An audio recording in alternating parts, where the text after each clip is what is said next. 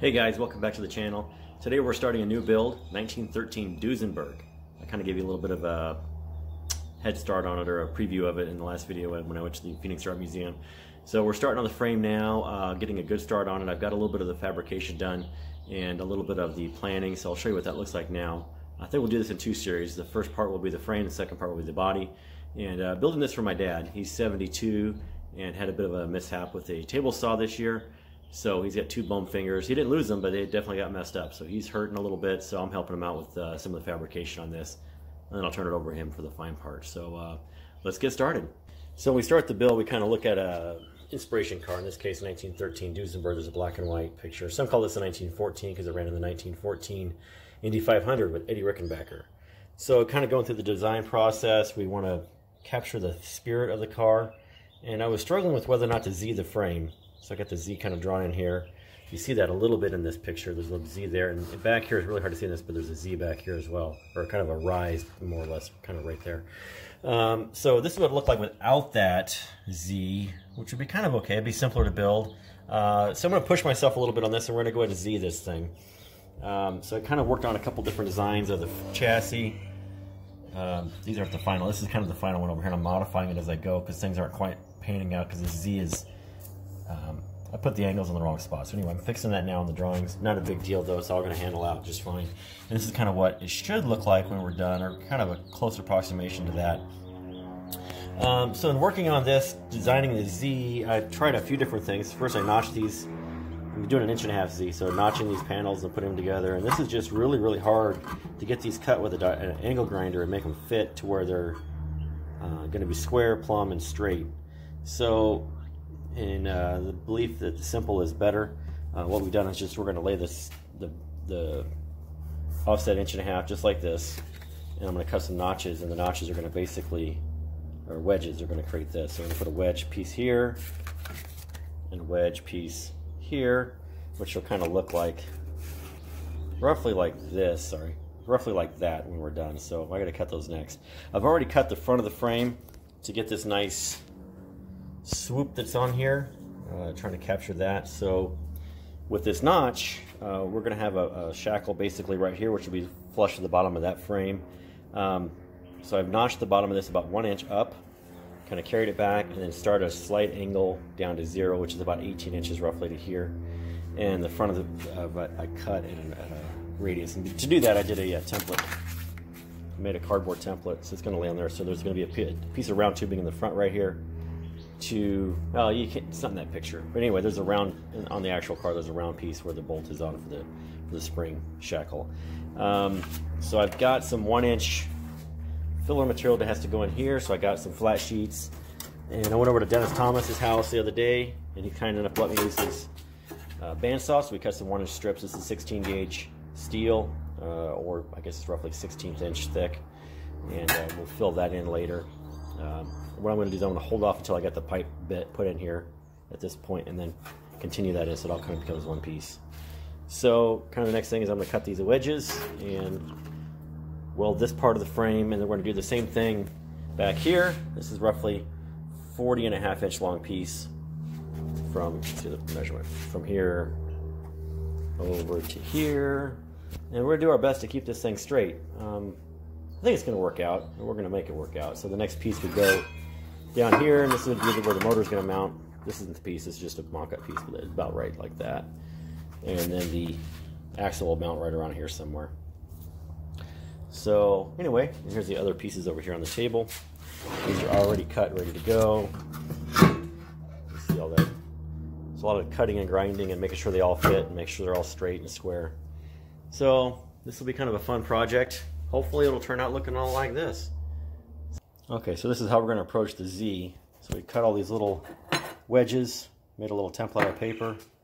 They're just sitting here right now. So it's 1.5 inch offset, and it'll slide right in there. So time to weld her up. Okay, so yesterday afternoon we welded these front Z sections up pretty well. My dad stopped by and he helped me lay it out and weld it up. Turned out pretty good. My welds got progressively better and better. You see some of them are a little bit high. This one's got a nice penetration. See this bluing around it. Really tells you that it's really gotten proper amount of heat in there. And You see this side even better. We'll smooth this off on the exterior side, which is this side. The interior side, which is this side, which has the line in it. I'm putting that to the inside so you don't see that, because sometimes we'll shadow through on paint and this will be exposed. So the inside area will get less grinding. We're just going to smooth it off so when the aluminum floor is mounted to it, it won't be a problem. So this one's already been kind of smoothed off on the inside. That's about as far as we'll go on that.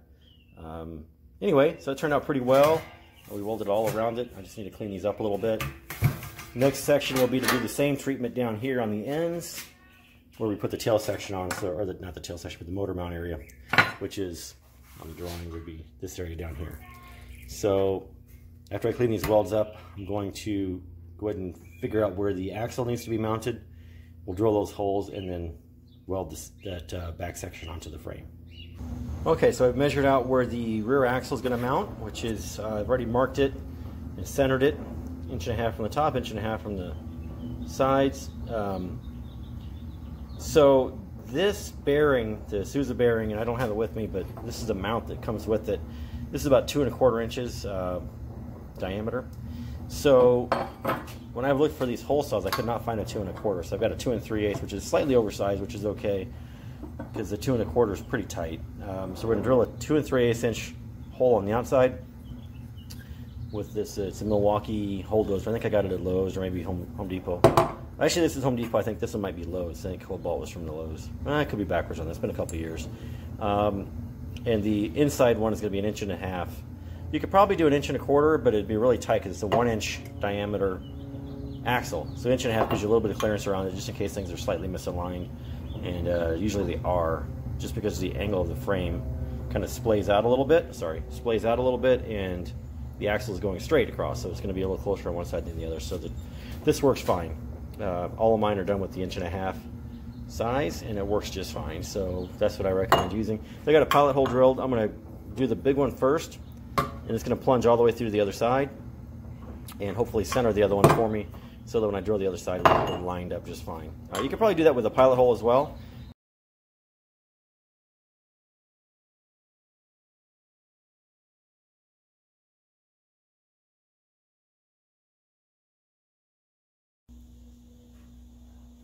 Okay, so those holes are cut. I had a bit of a challenge. My Harbor Freight drill kept heating up, so I switched over to my big Harbor Freight drill, and I haven't used it in a long time. It looked like it got wet at some point, but man, that thing's got a ton of torque. It cuts really fast, but right at the end, it wants to jerk your arm off, and my right arm is, I don't know, bruised a muscle or something. Kind of hurt. Anyway, got those 2 holes cut. Now cut the other side, and we can get back to welding on this thing. Okay, so before I weld up the last of the Z part where the axle mount goes, I decided to go ahead and cut off the cross members off the back, just because these things were very long. That's still pretty long. It'll be cut probably around here when we're all said and done, but once the chassis and the motor's in, then I'll shorten those up. For now, I just need 2 cross members, one at the front where your feet go, and this other one is going to be right behind the seat. This front was 15 inches, and I'll show you the drawing I came up with. This has kind of been a work in progress. I'm kind of modeling it after my existing cart. So the front of the frame is going to be 15.5 or closer to 16 inches. This front cross member is going to be 14 inches back from the front, and that's to give the axle room to move. If you put it on top of the axle, sometimes your axle will bottom out a little bit, and your foot box will interfere. Actually, the foot box, because it's mounted on there, will interfere with the axle. So you want that back about 1 inch from where the center line of your swing of your front axle is going to be in case you bottom out. So this is 15 inches on the inside, 17 inches to the outside of the frame rails. Then the back here, this cross member is 18 inches long, side to side, 20 inches to the outside of the frame rails. And that's about what my existing cart is. So that should give us enough room in the seat area to be comfortable. And of course, it's going to be wider as it goes back.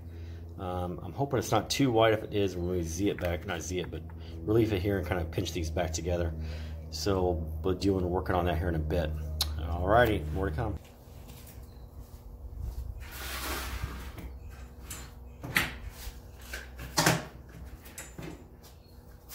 So when you're cutting these, you want to make sure that you use a Sharpie or something and then cut right on the Sharpie line.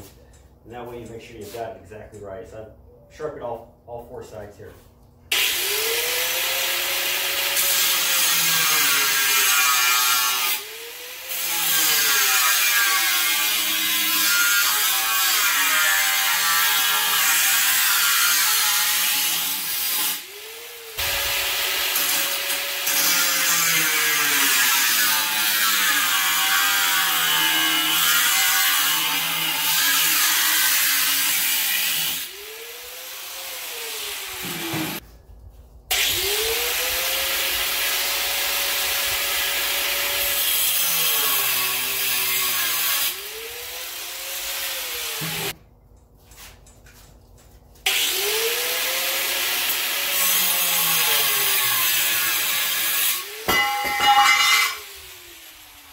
Okay, so the reason I cut it like that, go around all 4 different sides, if you try to cut all the way through and then cut down this side and down that side with this handheld saw, sometimes you end up with a slight angle and it makes it not square any longer. So we want these to be square as best we can. I'm going to relief them a little bit because there's going to be an angle in it. But anyway, we want them to start off as square. So I cut pretty flat and square and true. So that's why we do it that way. Okay, so we're all set to go ahead and tack the weld this one side on the last. This is the passenger side frame rail. Actually, this is the driver's side frame rail, excuse me. Alright, so let's go ahead and get this thing tacked up.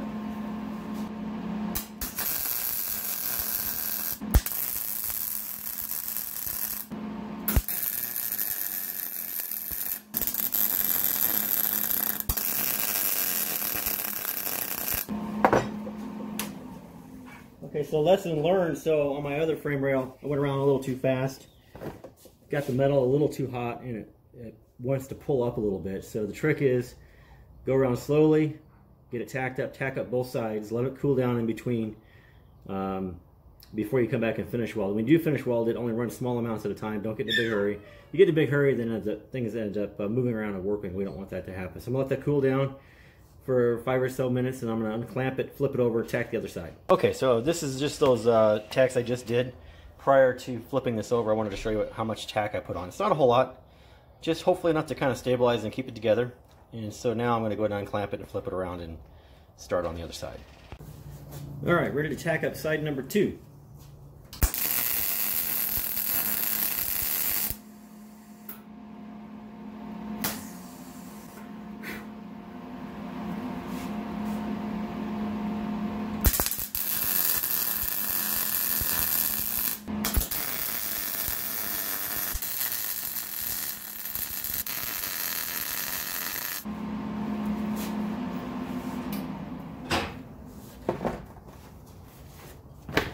Okay, so I'll show you exactly what that looks like before I sand off or wire brush off the excess. This material I use to clean it, or to you saw me dip the thing into nozzle gel. This is just designed to keep it all clean in there so all the spatter doesn't stick. So once you clean that off, that little bit of carbon goes away.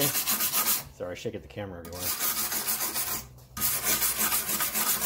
At any rate, so we'll let that cool off and come back and finish weld it. Okay, so the back of the frame rails were done. I've already kind of smoothed them off. On the outside, the inside left proud a little bit.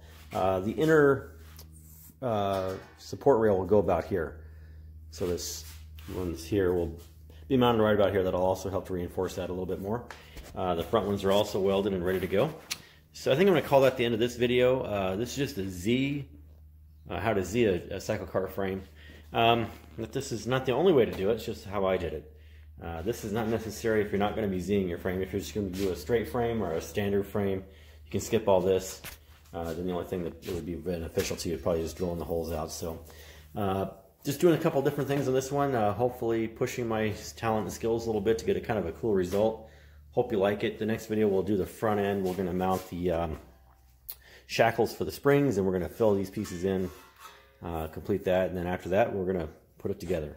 So thanks for watching the video. Hope you learned something. I think I learned something. I think I learned quite a bit on how to do this, putting these Z's together.